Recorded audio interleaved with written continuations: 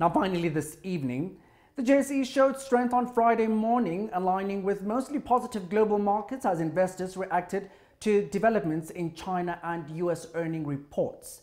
China's central bank announced measures to support the stock market through share buybacks, leading to a surge in Shanghai. Additionally, strong US economic data boosted market confidence.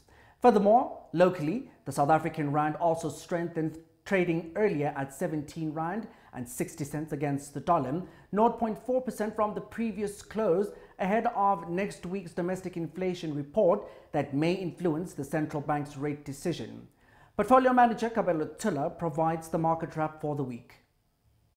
Positive week comes to a close here on the local markets. We saw the all-share index adding 0.7% at the close on this Friday, sort of carrying on from what was really a positive week across the board. The industrials were nicely up today, up 0.7.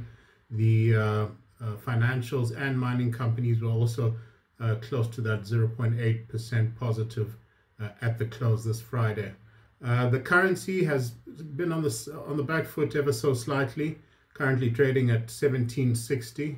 That's given back a little bit as we've seen strength coming out of the dollar, fast approaching the US elections. I think investors taking some caution and moving out of emerging markets and into hard currency US dollars. Other sectors have done pretty well. We've got some mining companies that have outperformed this particular week. We've seen the gold price trading at new highs at 2,712 the last I checked. Silver is also nicely up, also trading fairly elevated, $32.15 over there.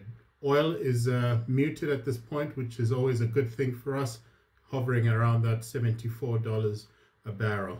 So next week is quite important as we get clues on the inflation numbers out of South Africa, and that will give us clues as to where the South African Reserve Bank is going to go in this particular session.